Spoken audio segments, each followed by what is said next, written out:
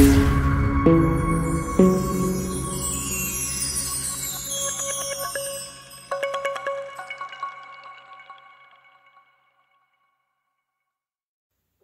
guys, welcome to Bomispirit episode 2. I know it's been a while since I've done an episode for Bomispirit. Every time I thought about a topic to do, I would be like, oh, okay, I'm gonna do it, and then things would change. And I wanted the episodes to stay relevant to what was going on at the time. And so, you know, a lot of shit kept changing, shifting all the time. A lot of shifts have happened in the last couple of months. And not to mention, I also realized that the editing process was very painful to say the least for me to do. I am not that person that can sit there on a computer and deal with technology in that kind of a painstaking way. It was literally making me insane, and it became a block for me from doing more episodes. So I was like, you know what? I'm just not gonna edit anymore. Problem solved. There you go. That's how you remove obstacles. Oh, that's an obstacle, and I really can't get past it. Oh, it's not a problem anymore. I just won't do it. That's it. I just won't do it. Anyway, so moving forward, the episodes will no longer be edited. It will just be a long running video of me talking about certain topics. Now, people wanted me to do an episode on what I talked about in the live video I posted a couple days ago on YouTube, the one that's labeled the Dream Space Experience and Cancer SOS. Cancer SOS doesn't apply here. But the Dream Space Experience I had, I think, was very telling of what may be happening. I say may because things, you know, shit changes all the time. It's the fun roller coaster of the game that we're on. Shit changes all the time. But I think, you know, we can definitely talk about what's going on right now, but I'll be honest, I'm kind of tired of talking about the shit that's going on. I'm really tired of it. I know you guys are kind of tired of it, but I think that there's some cool little lessons in there as far as like timelines, how to choose a timeline, how to get off a timeline, manifesting your reality and manifesting the existence that you really want for yourself, right? And what happens when a collective does that on a massive scale, what can happen, right? And I think Atlantis is a good example of that. We started talking about Atlantis in that live video, and it's like that, and it's so crazy how that came about, and it was like, oh, epiphany, oh, epiphany, oh, epiphany. Streaming downloads, right? So we can talk about that a little bit, but let's get into timelines, right? Oh, and there I go. Hold on, let me get some tea. So timelines. Timelines are really interesting. You know, I think sometimes it can sound more complicated than it really is. So when we talk about manifesting your existence, that ties directly into timelines, okay? The way we manifest our existence, it's what is going on within us and what we keep thinking about, what we keep talking about. The energy we're constantly working with and creating within our being manifests externally, creating not only the reality we're on, but the timeline that we're on with the same people of that same frequency. Okay, so basically, if everyone's in a fearful state frequency, pretty much riding that timeline of fear, right? Whatever's coming with that and whatever you want to manifest in reality out of fear. I'm so afraid I'm gonna get robbed, I get robbed. Like, you know, things like that. I'm not saying that people who get robbed wanted to. I'm not saying that. I'm not saying that. Okay, just a really crude example, okay? Yeah, I was like, oh shit, yeah, I did not mean to say it like that, and I don't mean it that way. Anyway, so with timelines. So if you want to get off a timeline where you're engaging in a really horrible habit, or you're around certain people, or like, let's say you're stuck at a job with a really hostile environment, you're like, how do I, like, and you want to get off of that timeline where that just seems to be your existence, you literally just start internally with that process. The process of having a higher vibe work environment, having a higher vibe job. Sometimes you can just transmute the energy in your work environment. I've seen it happen. I've also done that. Like, sometimes people are just that powerful, they can just transmute energy around them that way. Not everybody can though. But anyway, so that's where you start, right? It's like, okay, what do I want out of my work environment? What do I want externally? I'm just going to tell myself I have that. I'm just going to act like I have that. I'm going to act like I'm in that, right? And sooner rather than later, the quicker you do that, the faster your environment's not going to resonate with you anymore. So what's going to happen is your environment either has to change and find an equilibrium to you, or you start to remove yourself out of that environment without even realizing it because it doesn't resonate with you anymore, right? And what's resonating with you is attracting to you. So let's say this is the timeline you're on, right? You're in this timeline of a hostile work environment, and you're like, I want off this timeline now. Now. I want off now. I don't like this. I don't like this. So let's say you're like, okay, I want to be at this timeline. I want to be at a timeline where I get support from my coworkers. People say hello when I walk into the office. Everybody cleans their dishes in the kitchen, whatever it is you want, right?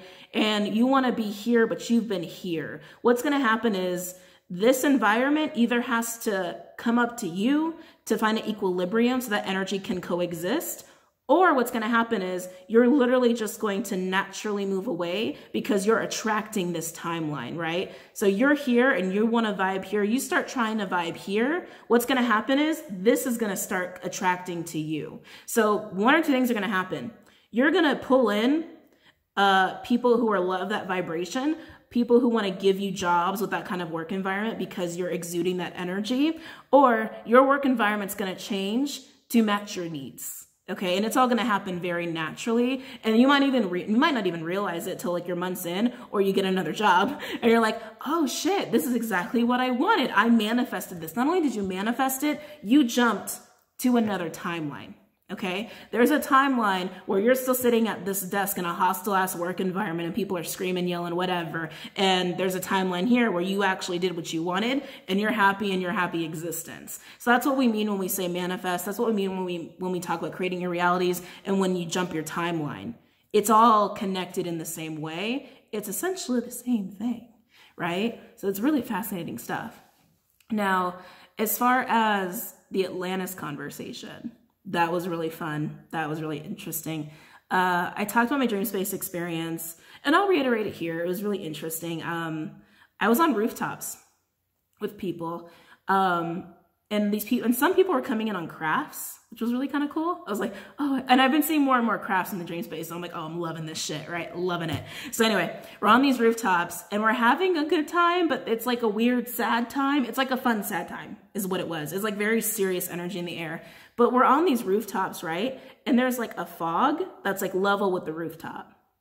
And we know there's like bad shit going on beneath the fog. We know it. We just don't know what it is, but we know it's bad. We know it's bad. And I think that awareness was what was making us sad and like serious, but we're having fun at the same time.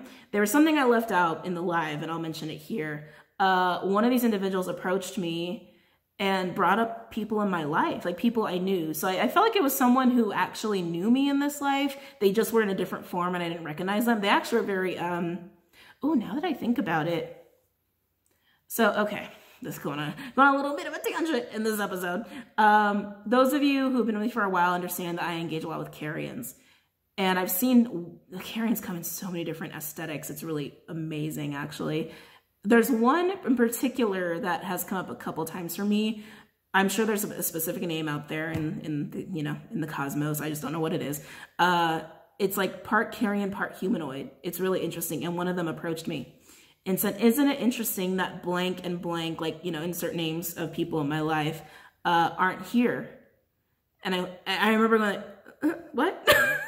And I was like, oh shit. They're not here. Like, they're not up here with us. And it dawned on me that they were down there, like below in the abyss of clouds that we couldn't even see or perceive. Like, we knew that it was bad shit going on. We just couldn't see what was going on, right? And then people kept coming up to me and telling me it's never going to be the same again. It's never going to be the same again. It's never going to be the same again. It's never going to be the same again. I said that really fast. It's never going to be the same again. It's like, oh shit. Like, oh shit. And it made me realize that there's a big possibility of what is happening is that we're having a major split in like timelines where people are going to be up in these higher dimensions and people are going to be trapped in these lower frequencies. So we'll say frequencies because that's what dimensions are also. It's just energy frequencies, right? And we're all frequency. Anyway, where there are going to be people trapped in these lower frequencies who can't perceive the people in the higher frequencies, and the people in the higher frequencies can't perceive the people in the lower frequencies, but they know they're there. And there's this weird like divide of cloudiness that like you can't penetrate. And it's like, oh shit, this is weird. This is like, it started to like make me a little nervous, but at the same time kind of excited, right?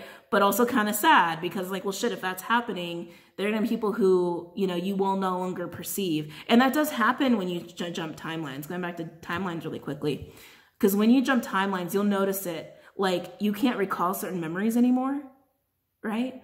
Or like, you realize you haven't thought about a person in like 10, 15 years, whatever, when they were like your whole life at one point. And even when you try to recall them, it's so hard, you can barely remember what they look like. Sometimes even what their names are, what they sounded like. There's a reason for that, because you've jumped so many timelines over that they're not part of your existence. And again, that's what timelines and realities and existence is, right? It's your perception. It's your external manifestation from the internal. So if like, and I use this example, maybe I used this example in the live, maybe I didn't. Really crude example. Let's say you loved Oreos. Let's say you were an Oreo addict when you were a kid or a teenager or whatever. And, 20 years later, you haven't thought about an Oreo in like 5 or 8 years. And, whatever. You haven't thought about an Oreo in years. And you go into grocery stores, you don't even see them, right? Oreos aren't really in your existence because you don't think about them. And if you don't think about them, it's because you're not perceiving them. Does it mean that they're there? Answer that question how you like. You aren't perceiving it. It's not part of your reality. It's not part of your existence. It doesn't mean it's not there. You just don't perceive it, right? And that's what we mean when we talk about manifesting your reality and your existence, and especially when you start to jump timelines. Now, when a collective starts to get on the same frequency, because there's a whole concept of unity consciousness I talk about a lot. Maybe I should have done a video on that. Anyway, of unity consciousness. We're all connected. We're all a part of each other, right? And there's evidence of that. Like, how come we can feel what it would be like to experience something we haven't experienced? Because a person who's telling you about their experience is part of you. Because a part of you has gone through that experience, just not this vessel of yours. You understand what I'm saying? Anyway, getting off track. So going back to timelines a little bit here. And I think that's what's going to be happening. That's a very real possibility of what can be happening. I think it's going to be more natural than it sounds. I don't think it's going to be, all of a sudden we can't like see people who are around us. I don't think it's going to be like that. I think it's going to be a very natural progression. You know what I mean? And we're going to see what that looks like, moving forward. Excuse me. But then someone brought up Atlantis in the live when I was talking about this, and asking me about the Atlantis wound. And I admitted, I said, I don't talk about Atlantis. I don't talk about it. I've got my own weird block with Atlantis. Can't even tell you what and I said it, like, you can go watch the video. I was like, I can't even tell you what it is. It's just my higher self, a part of me is like, don't go there, don't go there, don't go there, don't go there. I've always felt that with Atlantis, like, just don't go there. Just don't go there. Just don't go there. But, I was like, all right, but, let's explore that a little bit. And I was like, well, here's what I know about Atlantis. It imploded. A lot of us got trapped. That's what I know with Atlantis. And again, I'm sure I would know more if I allowed myself to go there, but don't go there, don't go there, don't go there, right? And then I realized, I was like, oh shit. Atlantis, as far as we know, again, as far as we know, shit changes all the time. Atlantis imploded because of this whole greediness of power. And I've been talking about the false sense of power for a long time now. We're seeing that what's going on. But again, I don't want to focus on that. I want to focus on the good stuff. This false sense of power that needed to fall, that needed to come to light in order to fall, right? And I was realizing that, oh, this feels a little bit like history repeating itself. And I realized, what if we weren't really abandoned? What if what happened is we really just chose fear, and we all jumped on that timeline of fear because we chose it as a collective, keeping us trapped in the lower frequencies, versus those who didn't and are in the higher frequency and on the timeline where everything was okay, right? Right? That blew my mind when we were vibing about it on the live chat. I was like, oh shit, I think that's exactly what happened with Atlantis. Again, I could be wrong. I could totally be wrong. But I do think that might be what happened with Atlantis, where we had a major split into timelines where there was enough of the collective to vibe on a fear line timeline and enough of a collective to vibe on a everything's going to be cool. We know it's going to be cool. Fate, a timeline of faith, so to speak, a higher vibe timeline. And people were trapped down here and people got to be up here, right? And then there became this, like, you can't perceive, like, barrier came up, the clouds that I was talking about. And I even said it on live. I was like, why haven't we found Atlantis? Think about that. Why haven't we found Atlantis? Is it because it's in a dimension that we cannot perceive as a collective? We can probably perceive it individually for those of us who can go to other dimensions, but as a collective, we can't find it because we can't perceive it, because we're not on that frequency or that timeline. There may be a day where we will. There may be a day where enough of the collective can shift to that frequency, like as a mass collective. I'm not just talking about a few thousand people. Okay, I'm talking about like millions. I'm talking like millions, I don't know, hundreds of millions. I'm like, I don't know. I can't think of a number. I'm not talking about a small group of the collective. I mean like a big fat chunk of the collective to vibe on such a high enough frequency that we can all actually perceive it. You know what I mean? I do think at one point that there may be that day, there may be that time where enough of us are on that frequency that we can say, oh my God, we found Atlantis. It was there the whole time. We were just on a low frequency and just couldn't perceive it, right? So it's interesting. So anyway, to close, so that was a little discussion about timelines, how to shift your experience, your existence, how to jump a timeline. Again, if you don't like something about a timeline that you're on, you literally just start dismantling it. You start dismantling it, or you start taking on the energy of what it is you actually want. And a lot of people will tell me, I feel like I'm messing up my manifestation. Why can't I manifest? Why can't I do this? Honestly, guys, when it comes to manifestation, it just comes down to, do you actually want it? And I found that that's actually the case. And that's kind of a hard pill for some people to swallow sometimes. You know, some people will say, I'm trying to think of a really crude example, that they want a certain job or a certain income or whatever, a certain status, a certain way of life. To get a certain way of life, it takes a certain thing, right? It takes a certain amount of things to fall into place to have a certain lifestyle or to make a certain income. Then that usually comes with responsibility. And I talk about that when we get the 10 of Pentacles, right? In my readings, 10 of Pentacles comes with responsibility because it's a lot to handle. It's a lot to maintain. It's a lot to manage. And at the end of the day, some people don't realize that they're not taking on that energy of having that responsibility and maturity to have those kinds of things, right? And all it comes down to is, how much do you really want it, right? Because if you want something, you just do it. Like that's always been my experience and my observation with people is, if you truly want something, not talking about people, not talking about wanting someone, because there's two free wills involved in that, and that's a whole other topic. But if you truly want something, there should be nothing really stopping you from getting it, right? Unless your higher self is in disagreement, where your higher self is like, you know, this really isn't in your highest good. And a part of you would feel that, because a part of you would not be pursuing that 100%, because your higher self's like, nope, that sounds fun. It ain't going to be fun, right?